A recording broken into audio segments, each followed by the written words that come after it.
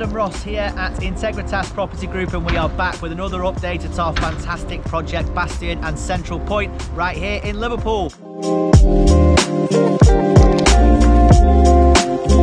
So investors, a massive update here for you today at Bastion and Central Point. As you'll see during the clips on this video, we are now moving upwards again with the steel structure. So all the concrete frame is completed. You'll be able to hear behind me, this is all the steel structure now that's going in to form the floors as we go higher and higher. So we should be doing a floor every 2 to 3 weeks, so we should be topped out before Christmas with the roof going on thereafter.